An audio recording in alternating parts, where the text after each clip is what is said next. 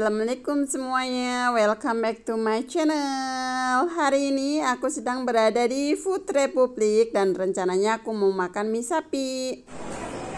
Oke, sekarang aku udah sampai di depan Food Republic. Oke teman-teman, sekarang aku sudah berada di Food Republic dan sedang menunggu orderanku. Hari ini aku order mie sapi Taiwan. Dan ini dia menuku hari ini ya, mie sapi Taiwan. Dan ini aku order lagi satu piring ya, satu porsi ini babat, harganya ini $28. Dan ini ada sayur kol. Terus ini dia menuku hari ini mie sapi Taiwan. Nah, ini satu porsi bersama sayur tadi harganya $59. Dan ini ada sambelnya, ada daun bawangnya.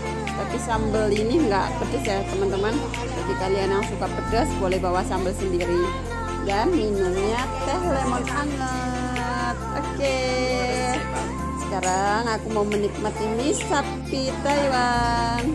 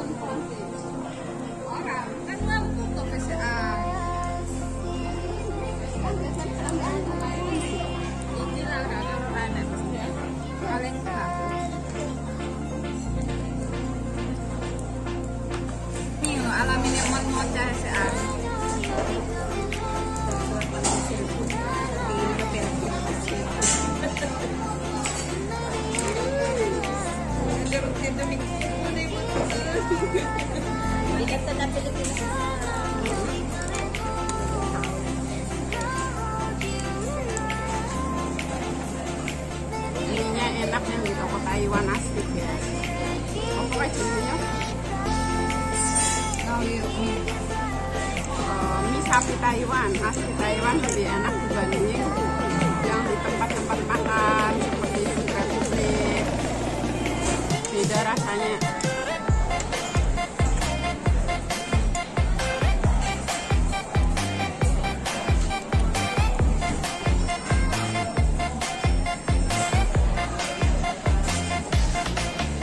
Nah ini babat. Gimana lembek? Ini lembek banget. Nah coba. Aku nggak sih.